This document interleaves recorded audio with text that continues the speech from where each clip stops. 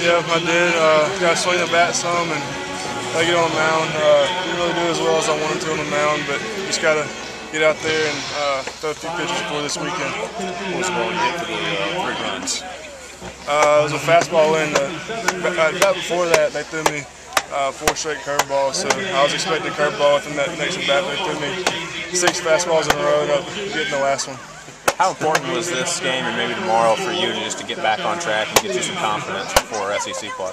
Definitely very important.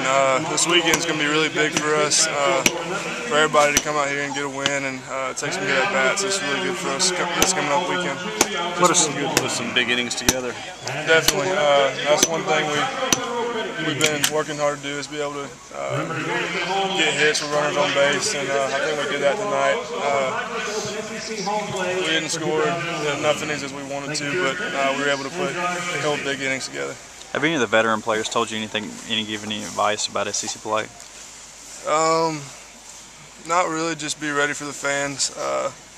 Not really get caught up in the atmosphere. Just play our game.